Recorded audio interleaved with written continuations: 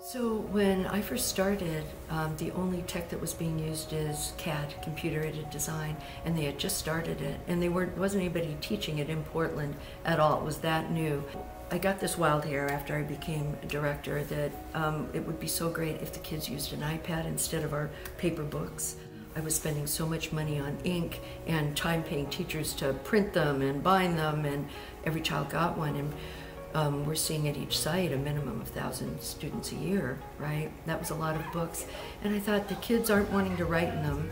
They're really interested in tech, really interested in iPads, and this was back in 14.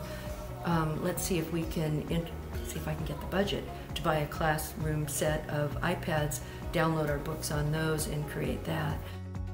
With everything at STARBASE, we try to remain within their zone of proximal development, so they haven't necessarily done any of this before, but it won't be completely alien to them. They will have played with robots before. Some of them have done some programming with things like Scratch, but the combination of the two, the combination of coding and engineering and marrying that together is really where they develop academically, and it's really fun to see. This is a 3-day summer camp. It's for ages 10 to upwards of 13, usually 10 to 12. We don't see a lot of 13-year-olds. The first day is primarily focused on the programming aspect of robot building. So they will be working with a lot of sensors, things like that, different inputs to get robots to do things automated. The next 2 days are focused primarily on engineering. So they're actually going to be building functioning, agile robots that have weapons and are able to destroy each other in robot combat. The key thing is they're learning, and they're almost learning without realizing it because they're having fun. And that's when you could get kids to accidentally learn something while they're just having fun and goofing around, like that's a real win.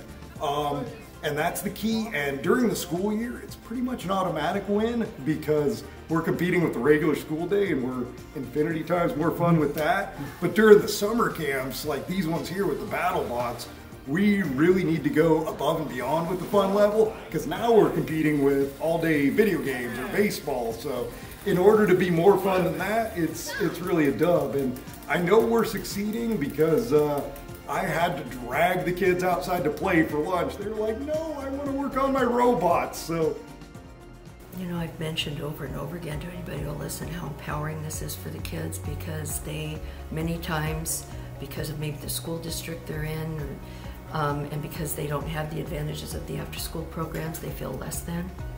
And they come here and we have all this very expensive equipment that they use. And not only that, we want them to use it and we trust them with it. So it starts out with that they really gain that. There's the team aspect that most schools don't have time for, and they learn to work together, and sometimes with kids who've never spoken to them all year. Teamwork is key. Number one, it gives the students confidence. Number two, social learning is always the best learning. It's just good to be collaborative and multiple ideas. What are you going to put on that robot so it won't do that again? How are you going to redo the design for getting Egbert to planet whatever without breaking? So I think at the end of the day, or at the end of the 25 hours, these kids have come and looked at things they didn't know existed at all. They didn't know it was even an option for an opportunity. And then they're leaving, little girls leaving from cultures where women aren't very aggressive and say, I want to be a pilot.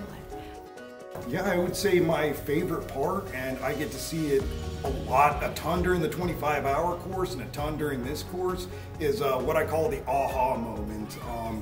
And kids are so demonstrative when they have that. It is that moment when they're really struggling with everything because nobody fails at STARBASE, but it's also not easy. So sometimes they'll be struggling with something for several minutes, and then when you click, you could really see it on a kid's face when they just, oh, and then you actively see that learning happen, and it's a pretty special moment. So, you know, you kind of live for that in the job. It's pretty special.